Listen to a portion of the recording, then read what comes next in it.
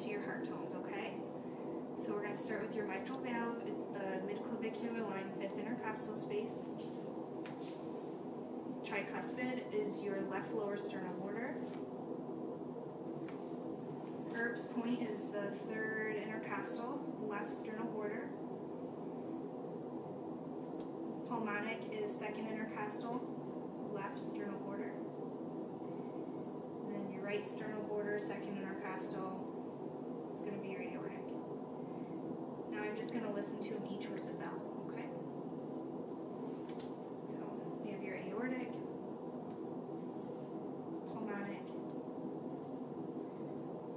Erb's point, and then your tricuspid,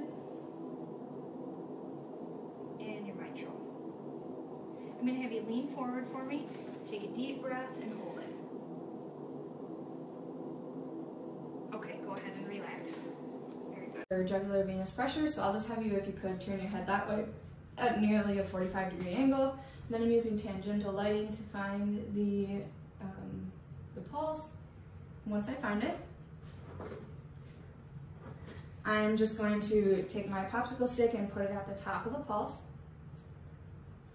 And then I'm going to measure at the sternal angle.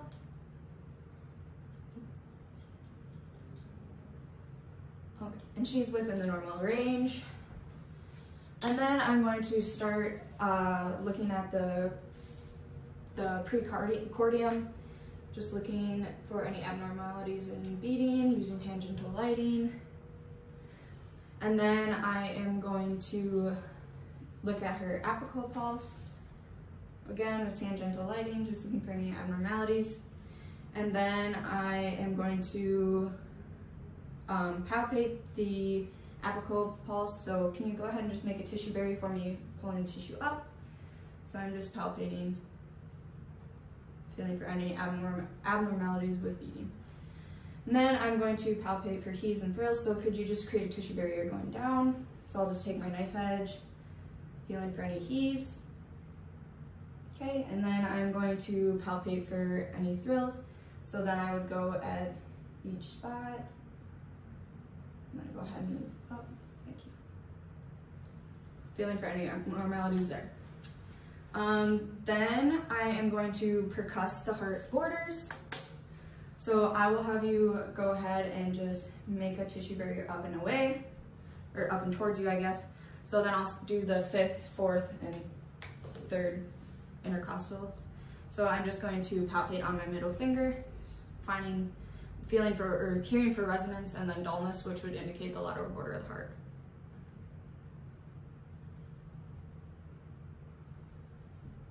Good. Okay, then we're going into auscultation. So I'm just gonna grab this. Okay. And I'm gonna start by listening at each spot, starting with the bell. So I'll just have you go ahead and make a tissue barrier down and away.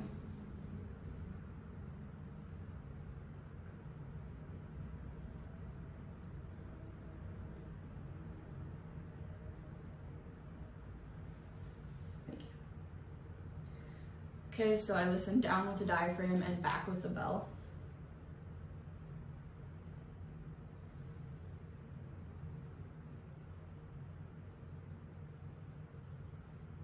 Okay, everything now sounds normal there. And now I'm going to listen for the S2 split with the diaphragm. So I'll have you go ahead and just make down and away for me. Feeling for any, or hearing for any splitting. Okay, and then I'm going to instruct my patient to sit facing this way on the edge of the table. And I am going to listen for any aortic regurgitation. So I'm gonna have you take a deep breath in, and then as you release that, lean forward, and then hold your breath out, okay? And then I'm just gonna be listening to here. Okay. With the diaphragm. Okay, let's go ahead and take a deep breath out. Hold that for me. Okay, good. Then you can go ahead and lay that back down. And then I'm gonna have you, yep, at the laterals, keep you the same. So go ahead and lay at a 45-degree angle. Listening for mitral stenosis, so go ahead and make a tissue barrier up and away from me. And then breathe all the way out and hold it.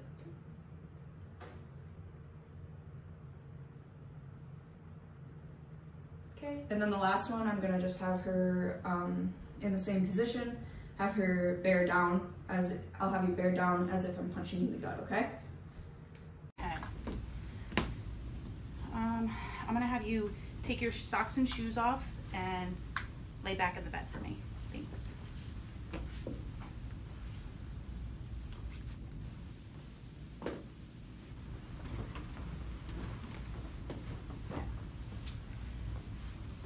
Now I'm going to check for the cardiac. I'm going to listen.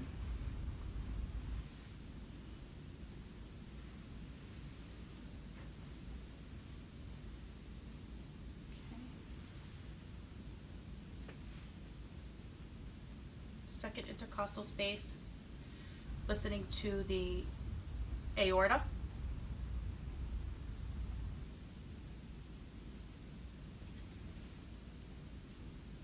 The left intercostal space, second intercostal space on the left side, the pulmonic.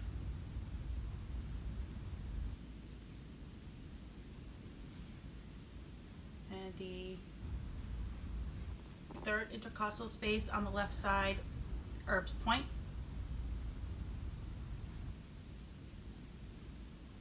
Okay. The fourth intercostal space, the tricuspid.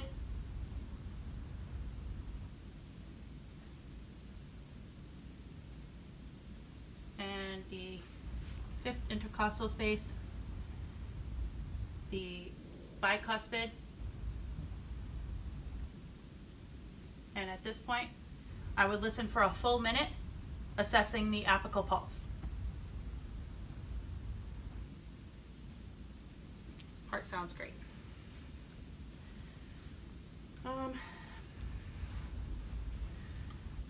At this point, I would turn my diaphragm around to the bell side and listen at all five points again.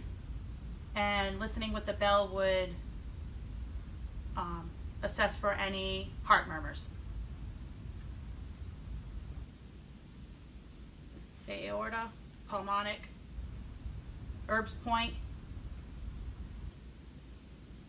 tricuspid, and bicuspid. Great. Okay. Just gonna have you turn your head to the left, right for me. This is checking for jugular vein distension. I'm also gonna feel for the carotid artery.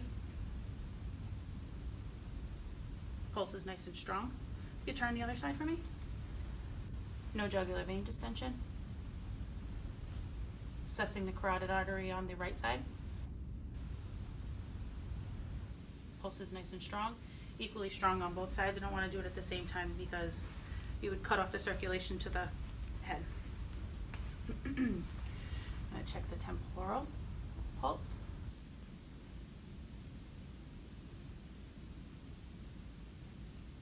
Okay. Also, I'm going to auscultate for any bruits in the carotid artery. Turn your head to the left. And the other side.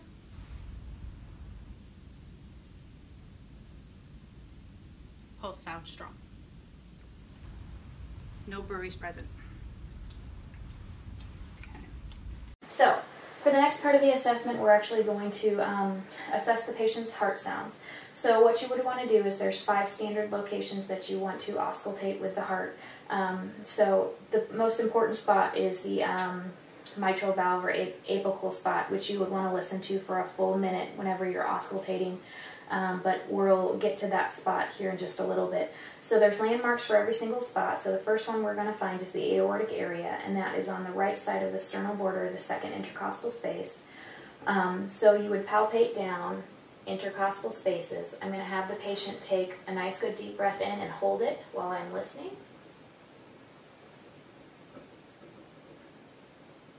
Okay, you can release. And at each spot you're going to want to listen to S1 and S2. If you hear any other abnormalities, you can go further with your exam.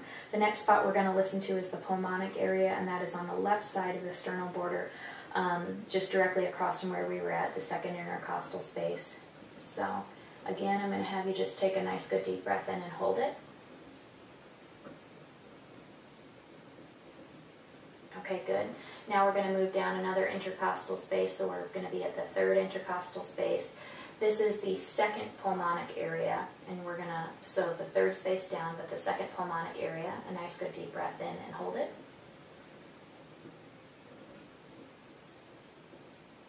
Okay, then we're going to go down another intercostal space, which would be the tricuspid area, and it's just left sternal border again, so a nice good deep breath in and hold it.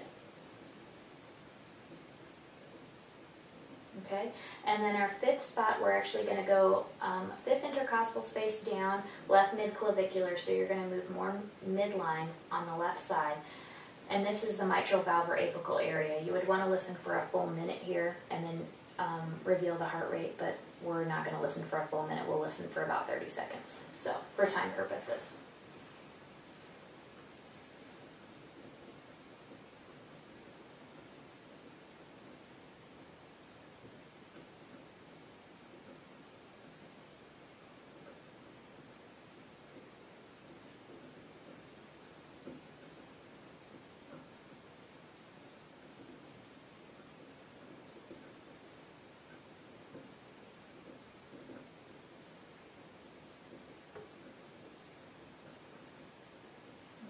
Heart rate is 68.